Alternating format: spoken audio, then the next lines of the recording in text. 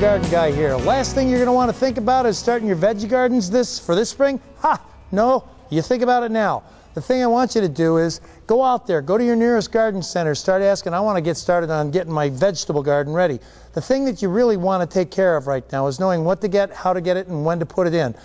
Right now we've got what they call rapid rooter plugs. This has already got the soil in there. It's actually a soilless soil. You put your seed inside the little itty bitty holes in there, it's going to germinate. You upcan it into a little bit of a 1-gallon container or maybe even smaller.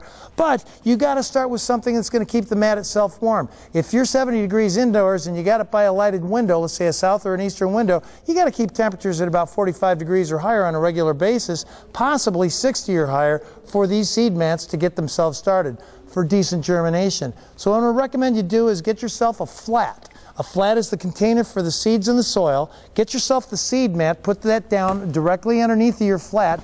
Get your seeds ready, whatever seeds you're going to want to go with. Let's say they're radishes, tomatoes, veggies, whatever they are. Certain veggies and certain seeds are going to grow a heck of a lot quicker than what they would normally do, let's say outdoors. So I'm going to recommend you do one more thing here. Make darn sure you don't overwater it. Overwatering is going to cause what they call damping off, and then the veggies that you got started 2 weeks ago are going to end up damping off.